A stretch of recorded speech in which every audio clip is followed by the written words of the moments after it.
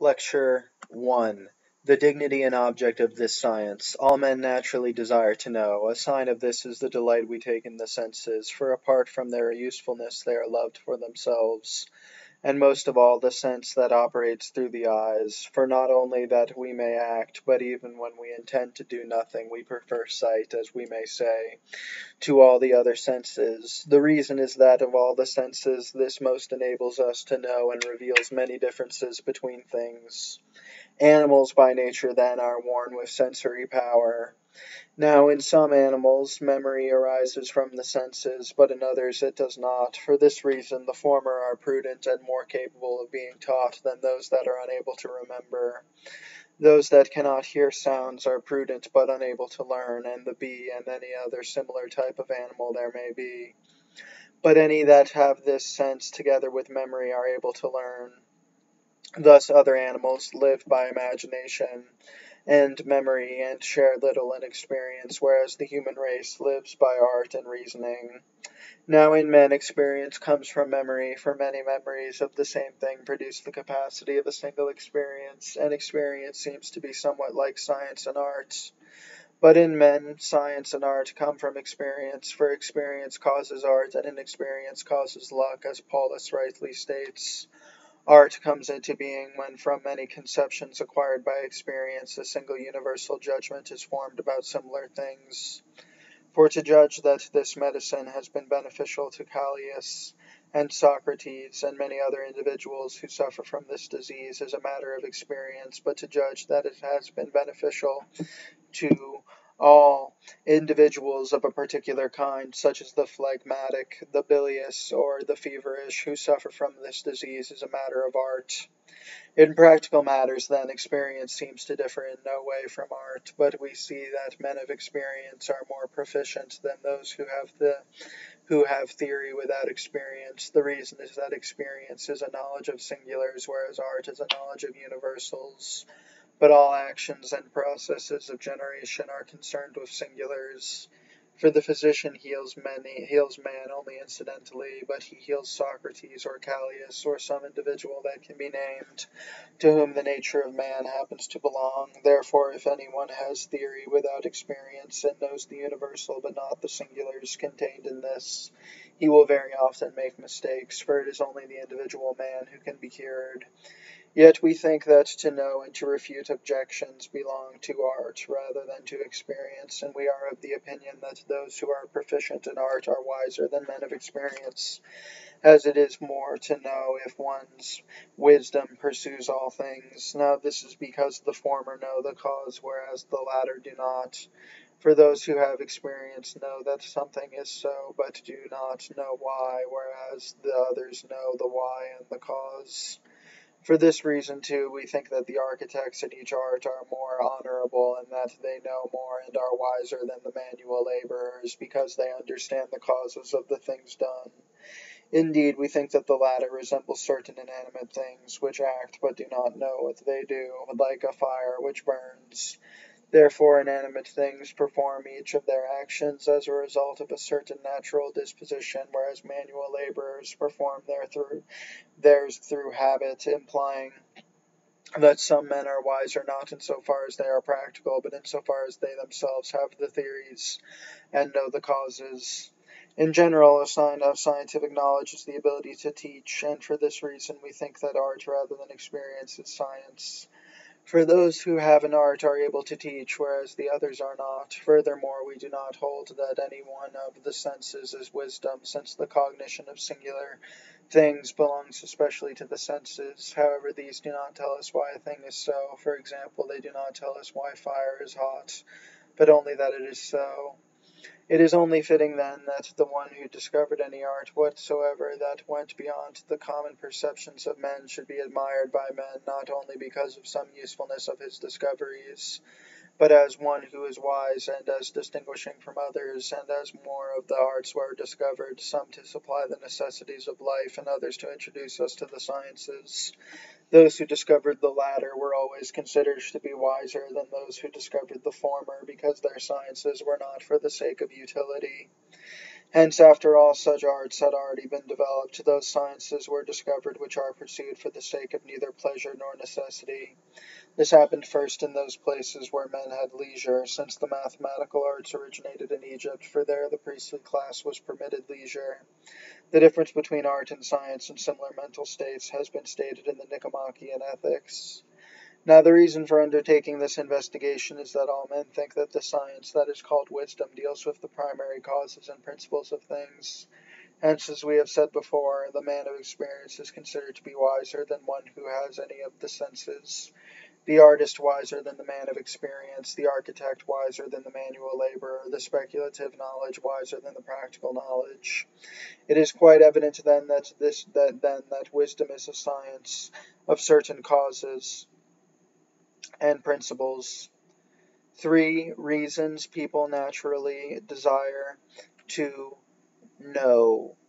Aristotle first sets down an introduction to this science in which he treats of 2 things. First, he points out with what this science is concerned. Second, he explains what kind of science it is that this is not a practical science. In regard to the first, he does 2 things. First, he shows that the office of this science, which is called wisdom, is to consider the causes of things.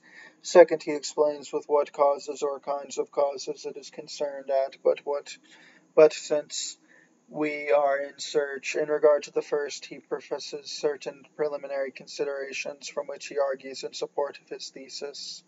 Second, he draws a conclusion from these considerations at now the reason for undertaking.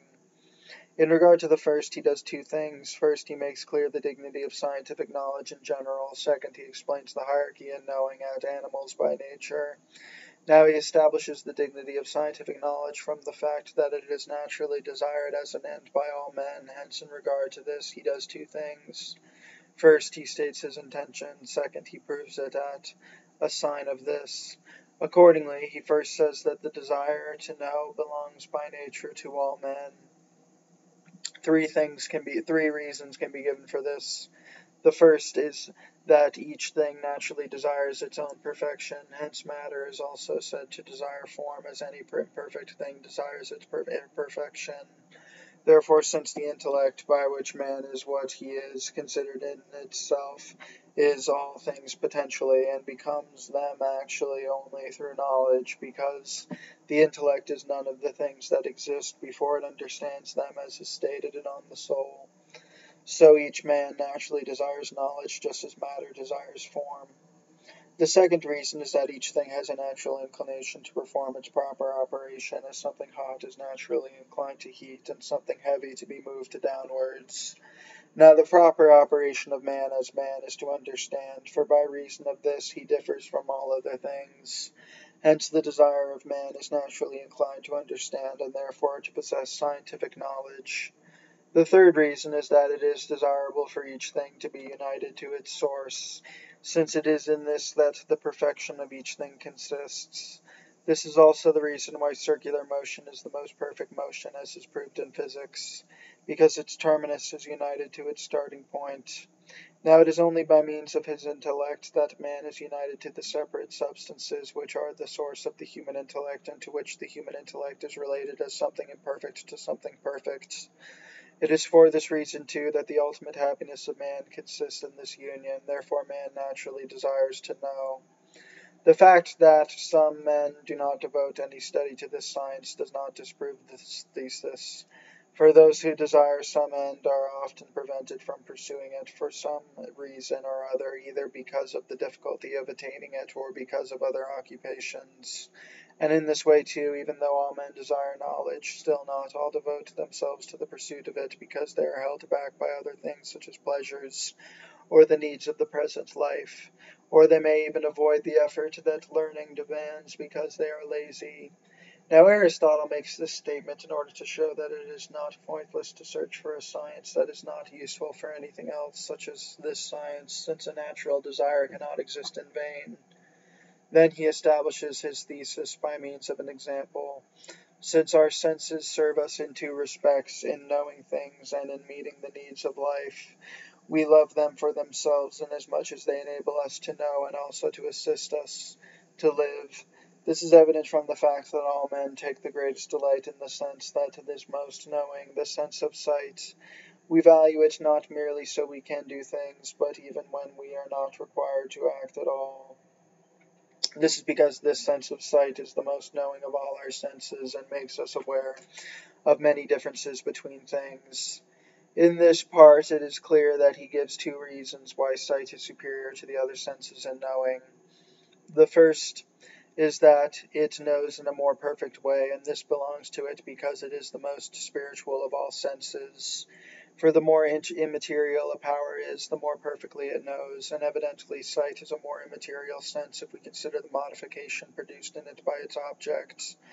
All other sensible objects change both the organ and medium of a sense by a material modification. For example, the object of touch by heating and cooling, the object of taste by affecting the organ of taste with some flavor through the medium of saliva, the object of hearing by means of motion in the body, and the object of smell by means of the evaporation of vaporous elements. But the object of sight changes the organ and medium of sight only by a spiritual modification. Neither the pupil of the eye nor the air becomes colored, but they only receive the form of color in a spiritual mode of being. Therefore, because actual sensation consists in the actual modification of a sense by its object, it is evident that that sense which is changed in a more immaterial and spiritual way is more spiritual in its operation. Hence, sight judges about sensible objects in a more certain and more perfect way than the other senses do. The other reason which he gives for the superiority of sight is that it gives us more information about things.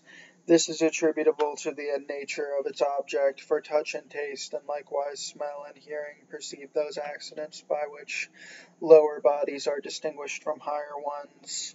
But sight perceives those accidents that lower bodies have in common with higher ones, for a thing is actually visible by means of light, which is common on both to lower and higher bodies, as is said in On the Soul. Hence the celestial bodies are perceptible only by means of sight. There is also another reason. Sight informs us by many differences between things, for we seem to know sensible things best by means of sight and touch, but especially by means of sight. The reason for this can be drawn from the fact that the other three senses perceive those accidents that in a way flow from a sensible body and do not remain in it. Thus sound comes from a sensible body, inasmuch as it flows away from it and does not remain in it. The same thing is true of the evaporation of volatile elements, with which and by which odor is diffused, but sight and touch perceive those accidents that remain in sensible bodies, such as color, warmth, and coldness. Hence the judgment of sight and touch is extended to things themselves, whereas the judgment of hearing and smell is extended to those accidents that flow from things and not to things themselves. It is for this reason that figure and size and the like, by which a sensible being itself is disposed, are perceived more by sight and touch than by the other senses, and they are perceived more by sight than by touch, both because sight knows more efficaciously, as has been pointed out, and also because quantity and those accidents which naturally follow from it, which are seen to be the common sensibles, are more closely related to the object of sight than to that of touch. This is clear from the fact that the object of sight belongs in some degree to every body having some quantity, whereas the object of touch does not. Animals by nature, then, here he considers the hierarchy in knowledge. He first does this with respect to brute animals, and then with respect to manat, thus other animals. With respect to brute animals, he mentions first what all animals have in common, second that by which they differ and surpass one another at now in some animals. Now all animals are alike in the respect that they possess by nature the power of sensation, for an animal is an animal by reason of the fact that it has a sentient soul, which is the nature of an animal, in the sense in which the distinctive form of each thing is its nature. But even though all animals are naturally endowed with sensory power, not all animals have all the senses, but only perfect animals. All have the sense of touch, for this sense in a way is the basis of all the other senses. However, not all have the sense of sight, because this sense knows in a more perfect way than all the other senses. But touch is more necessary, for it perceives the elements of which an animal is composed, the hot, cold, moist, and dry. Hence, just as sight knows in a more perfect way than the other senses, in a similar way touch is more necessary, inasmuch as it is the first to exist in the process of generation. For those things that are more perfect according to this process come later in the development of the individual, which is moved from a state of imperfection to one of perfection. Now, in some animals, here he indicates the different kinds and three levels of knowing found among brute animals. For there are certain animals that have a sensation, although they do not have memory, which comes from sensation. For memory accompanies imagination, which is a movement caused by the senses in their act of sensing, as we find it on the soul.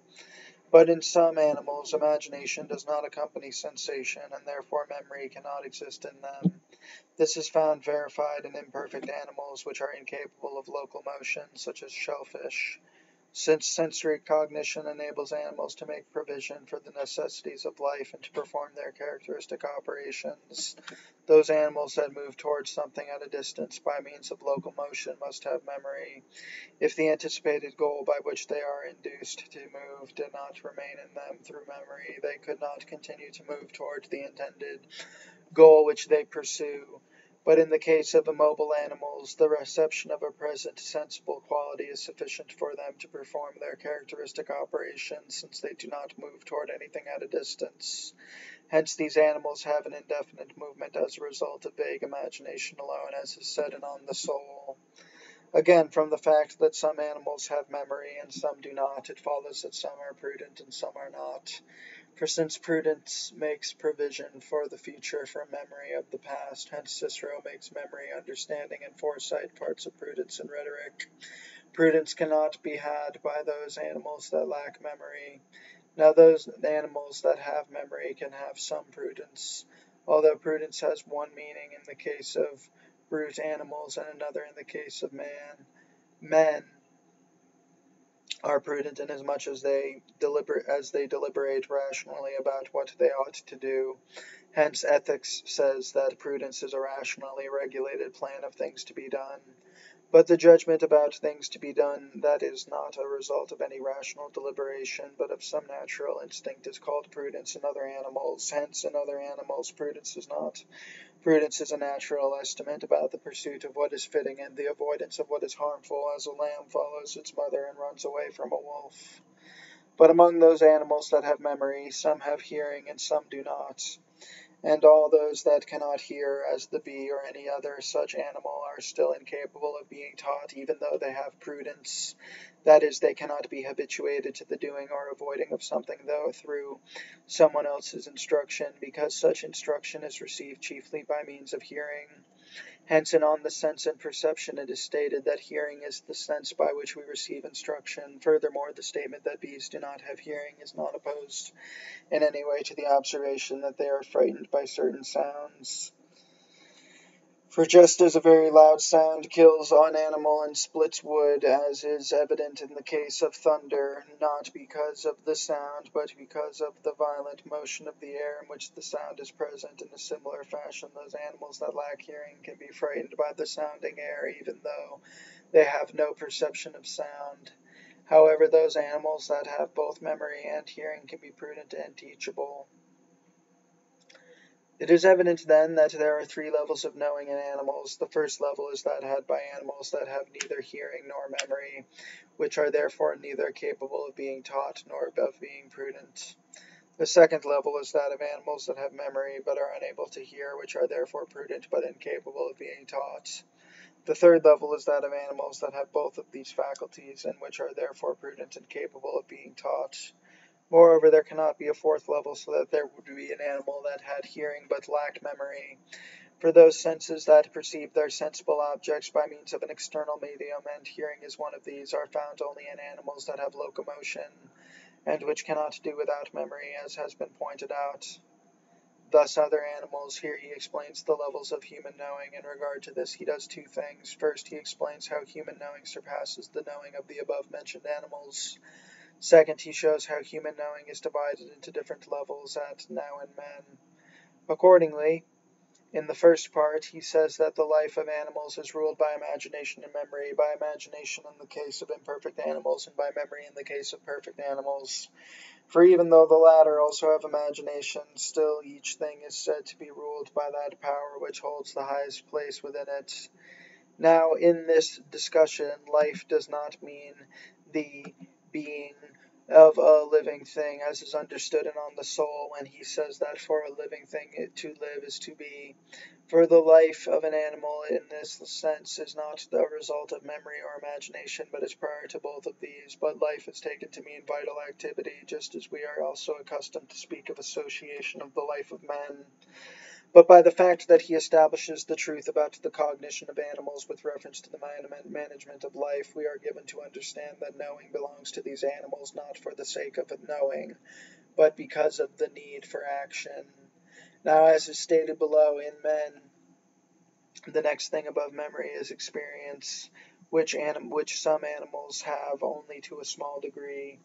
For an experience arises from the association of many singular intentions received in memory, and this kind of association is proper to man and pertains to the cognitive power, also called particular reason, which associates particular intentions, just as universal reason associates universal ones.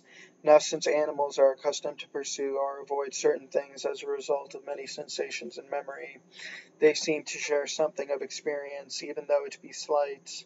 But above experience, which belongs to particular reason, men have as their chief power a universal reason by means of which they live. And just as experience is related to particular reason in men and customary activity to memory in animals, in a similar way art is related to universal reason. Therefore, just as the life of animals is ruled in a perfect way by memory together with activity that has become habitual through training, or in any other way whatsoever, in a similar way man is ruled perfectly by reason, perfected by art. Some men, however, are ruled by reason without art, but this rule is imperfect. Now in men, here he explains the different levels of human knowing, and in regard to this he does two things. First, he compares art with experience. Second, he compares speculative art with practical art at it is only fitting. Here he treats the first point in two ways. First, he explains how art and experience originate. Second, he explains how one is superior to the other at in practical matters. In regard to the first, he does two things. First, he explains how each of the above originates. Second, he makes this clear by means of an example at for to judge. In regard to the first, he does two things. First, he describes how experience originates. Second, how art originates at, but in men's science. He says first, then, that in men experience is caused by memory. This is the way in which it is caused. From several memories of a single thing, a man acquires experience about some matter, and by means of this experience he is able to act easily and correctly. Therefore, because experience provides us with the ability to act easily and correctly, it seems to be almost the same as science and art, for they are alike inasmuch as in either case from many instances a single view of a thing is obtained. But they differ inasmuch as universals are grasped by art and singular things are experienced, as is stated later, but in men's science and art. Here he describes the way in which art arises. He says that in men science and art come from experience, and he proves this on the authority of Paulus, who says that experience causes art and inexperience causes luck. For when an inexperienced person acts correctly, this happens by chance. Furthermore, the way in which art arises from experience is the same as the way spoken of above, in which experience arises from memory, just as one experiential cognition comes from many memories of a thing, so does one universal judgment about all similar things come from the apprehension of many experiences. Hence art has this more than does experience, because experience is concerned only with singulars, while art is concerned with universals. Next, he makes this clear by means of examples at for to judge. When a man has learned that this medicine has been beneficial to Socrates and to Plato, and to many other individuals who were suffering from some particular disease, whatever it may be, this is a matter of experience. But when a man learns that this particular treatment is beneficial to men who have some particular kind of disease and some particular kind of physical constitution, as it has benefited the feverish, the phlegmatic, and the bilious. It is now a matter of art. In practical matters, he compares art to experience from the viewpoint of preeminence, and in regard to this, he does two things. First, he compares them from the viewpoint of action, second, from the viewpoint of knowledge, yet we think. He says then that in practical matters experience seems to differ in no way from art. When it comes to acting, the difference between experience and art, which is difference between the universal and the singular, disappears, because art operates with reference to singulars just as experience does. Therefore, the aforesaid difference appertains only to the way in which they come to know, but even though art and experience do not differ in the way in which they act, because both act on singular things, nevertheless they differ in the effectiveness of their action, for men of experience act more effectively than those who have the universal knowledge of an art, but lack experience. This is because actions have to do with singular things, and all processes of generation belong to singular things, for universals are neither generated nor moved except accidentally, inasmuch as this belongs to singular things, for man is generated when this man is generated. Hence a physician heals man only accidentally, but properly he heals Plato or Socrates, or some man that can be individually named, to whom the nature of man belongs, or rather to whom it is accidental, inasmuch as he is the one healed. For even though the nature of man belongs to Socrates per se, still it belongs only accidentally to the one healed or cured. The proposition Socrates is a man is an per se one, because if Socrates were defined man, would be given in his definition, as will be said below in Book 4. But the proposition what is healed or cured is man is an accidental one,